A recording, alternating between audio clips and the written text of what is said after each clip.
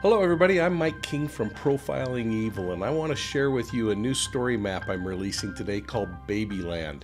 Now I'm talking specifically to you GIS geeks out there because I want to share with you how I leverage some of the Esri products in the ArcGIS family to go out and to fly and collect imagery on an infant cemetery that is more than 75 years old. It's a secret little place in the FLDS Polygamist community of Short Creek. And the reason it's been so troubling to me over my career is that it's filled with about 250 or more infants who died somewhere immediately after birth or within the first couple of days of life. You know, I served as an investigator for the Attorney General's office and ultimately as the Chief of Staff to Attorney General Jan Graham. During my time there, I was responsible for looking at closed societies, which included polygamy. And my responsibility was to go into those communities and try to uncover allegations of child brides, child sex abuse, and other kinds of violations of state law. As I went into the community, I was always troubled as I drove by the infant cemetery because I saw stones like you're seeing on this screen right now that simply said baby girl and a date, sometimes only baby, and sometimes there was no indication at all of whether it was a boy or a girl or what year they were born or died. It really troubled me because these children were born without a birth certificate. And not only were they born without a birth certificate, which is a violation of state law that they somehow got away with, but when they died, they were buried without a death certificate ever being issued, which is another violation of law because it's that instance when that death certificate is filed that law enforcement makes sure that a death investigation has occurred so that there's not something going on that we're not aware of or something that's criminal in nature. It never happened. And so 250 children came into the world, were never documented, and died, and then now don't even exist on any public record. And I wanted to change that because I was so frustrated by that. I waited through my entire career to do this, and just a few months ago I retired and headed down to the Short Creek area where the FLDS stronghold is. This is the place where Warren Jeffs started to pollute everything that had to do with the FLDS church, leading to his eventual arrest for child sex crimes and his imprisonment for life. You can look up more about that either on Profiling Evil or just in the news. So before I go into how I use GIS, I want to just share with you the story map in brief. You can go in and learn a little bit more about Babyland, or what's formerly called the Hilldale Infant Cemetery. In there, you'll learn a little bit more by going in and looking at some of the videos and the deeper dives that I've done on Profiling Evil. But here's the most important part, is that the children were born without birth certificates, and they died without death certificates, and thus, never an investigation into the causes for their death.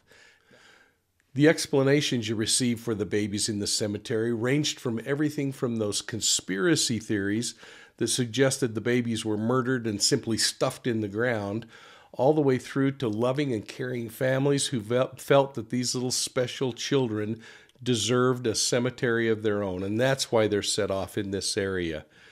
At the Attorney General's office, our concern was that it might have something to do with a hereditary or genetic disorder because of all the inbreeding that goes on in the FLDS community. In fact, some media reports suggest that 99% of the people there are related to one another. Now, Fumar's disease is a genetic disorder that kind of follows the line of Down syndrome, and yet it leaves these terribly horrible birth defects as a result. We don't know if that's the reason these babies are there, and because they never had death investigations, we may never know. So one of the things I wanted to do is look at national statistics around infant mortality. The records within Short Creek are so bad that it's really difficult to compare apples to apples. So all I can do is theorize based on what I've learned. But the number of children deaths during that same period of time wasn't that far outside of the national infant mortality rates that we experienced in the United States.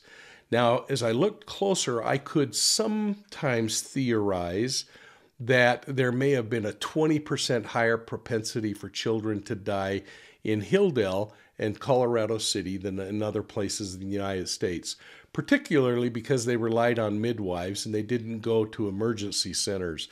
The closest hospital was probably 45 minutes away. So that may be part of the reason. But one thing I did find that was very interesting to me was that there were a small core number of families who were responsible for a large number of babies buried within the cemetery. Now that might be because these were polygamous families where the man had a bunch of wives. Or it might be that they were doing something like carrying something like Fumar's disease genes. The other thing that people have been concerned about is they've wondered if the polygamous community was killing baby boys because they considered that they would be competition later in life as they looked for more and more wives to put into their polygamous families. In looking at the actual graves and trying to determine who was male and who was female, it looks like it's a pretty even split between male and female, and then, of course, a third that are unknown.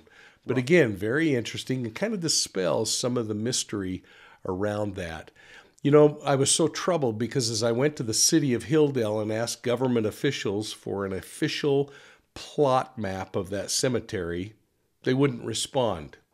Now, the word on the street is there's nothing that ever existed. So I went over to the town of Colorado City and found the same answers, that no one has ever created a map, and any records that may have been recorded were destroyed by fire a long time ago, and I might know purposely by fire. I was able to go into the Washington County property records, and I found that a company called the UEP, which is a trust that was set up after the Attorney General seized all of the property owned by the FLDS and Warren Jeffs, that property has now been sold off to a 501c3. The people in charge of the 501c3 wouldn't return my calls or talk to me about this case.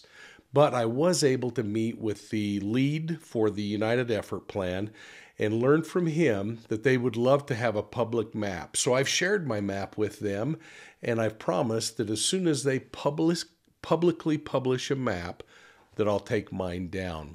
Now, for you GIS geeks, let's just go into how we built this map. First, I went out with my DJI Mini 4 Pro drone and flew the area. And I flew it at two different elevations, 100 feet and 150 feet, with a 75% angle on the gimbal in order to collect both 3D and 2D imagery in high resolution. I abandoned the 3D idea after I started looking at it because, again, this is a flat cemetery and there really was no need to have any kind of three-dimensional fill to it. From there, I took advantage of using ArcGIS Drone to Map to stitch all the images together and create a service that I could put out on top of ArcGIS Pro or bring into ArcGIS Online like I've done here.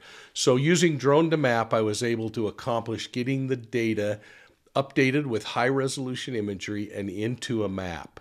From there, I went to ArcGIS Survey 123 and created a survey where I could go out and collect the grave information. And this is where the heavy lifting began, because I had to go out and painstakingly collect every one of those grave markers, identify the exact location of the grave, and take a photograph of the tombstone. And then from there, I went out and created a web application that I could share with the public. And we're looking at that. And what I took advantage of are the instant apps in the ArcGIS ecosystem. And here you can see the quality of the imagery as we zoom in and out. You can see that I went in and collected not only the exact location of the grave, but I took a picture of the tombstone. And then I put in a new little section where family members could record some memories of that little child on their mobile phone and upload them to us in order to put into this same map as you're looking at it, so that people can watch video and learn a little bit more about the child that was buried there.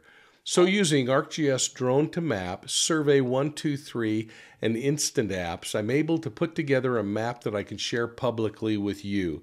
And that map is also intended for members of the FLDS, particularly those who have left the faith and are now in a position that they can share information about their loved one.